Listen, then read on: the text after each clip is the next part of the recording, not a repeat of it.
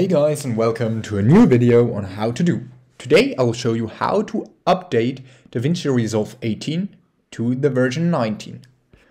Okay, we go to DaVinci Resolve and open it.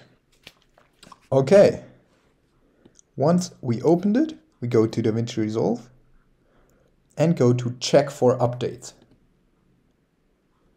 Now, update available, DaVinci Resolve 19.0.2. And we just hit the download button. Now we are redirected to this page where the zip folder is getting downloaded.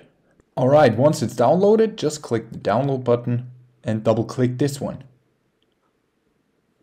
Now you can go to install Resolve 19.0.2 with a double click. And as you can see, the installer begins installing it. Not right now, because you need to continue and just click through all this.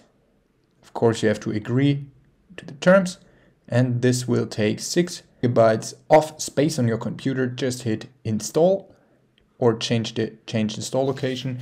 Now you need to enter your password for your computer and hit install.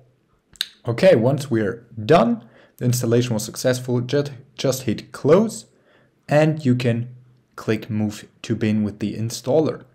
Alright, now we can just go to the launchpad and start up DaVinci Resolve. And now you can see what's new in DaVinci Resolve 19. And here we go. We just installed the new DaVinci Resolve 19. And here you can also see my older projects are still available. Okay, if you enjoyed the video, please like and subscribe. And let me know in the comments what videos you want to see next.